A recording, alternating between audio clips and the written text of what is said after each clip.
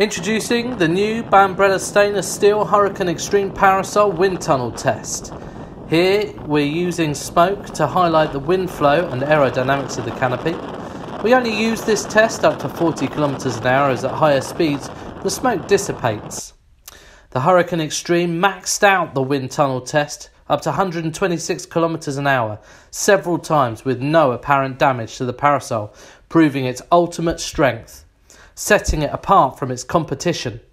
At hurricane force wind speeds, the wobble you can see was caused by the steels holding the parasol down, bending under the sheer strength of the wind tunnel.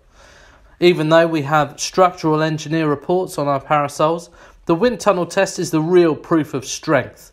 So contact Bambrella now to find out more.